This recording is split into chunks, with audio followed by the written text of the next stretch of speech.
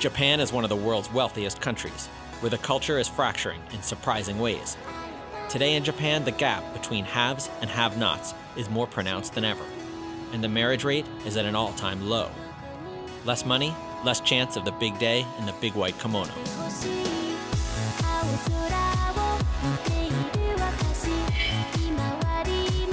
So our analysts began searching through Japanese forums where young men and women open up about sex and dating.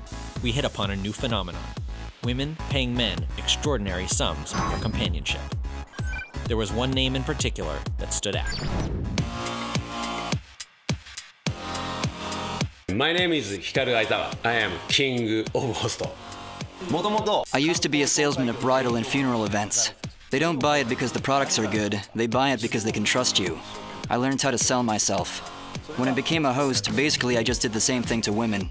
It's the Japanese equivalent of a psychiatrist with benefits.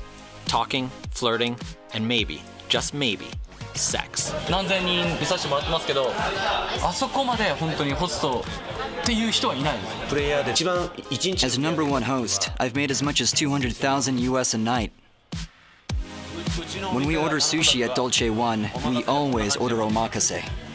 We had to know more, so we asked one of his regular customers. She declined to give personal details, saying only that she worked a, quote, day job. I'd never been to a host club before. I honestly didn't want to because they have a bad reputation. Women being taken advantage of, spending all their money. Some spend a couple $100,000 US per night. When he is working as a host, he is the perfect man. Women are looking for non-realistic love, virtual love. They want to have butterflies in their stomach. They want to get excited. They are looking for stimulation. The host clubs originally were the places where women who were working in the hostess clubs went after work to be pampered and spoiled by men who pretended to like them and want to be with them, just like they've been doing for all evening. You kind of wonder, like, what is the psychology of someone who is basically faking affection for someone all night and then goes and blows their money on someone who's doing the same thing to them? I started to come here because I trust him. I believe every girl who comes here to meet him wants to become his real girlfriend. Everything I have in my house is gifts from my customers. Everything. Everything. This is the only one in Japan, serial number 2. The first one is Brad Pitt. Beckham was wearing this and I thought it was cool. I think it was for my birthday. It's about 50,000 US. Limited edition. You see this logo? I tell my customer, make sure to ask me first if they want to give me a gift.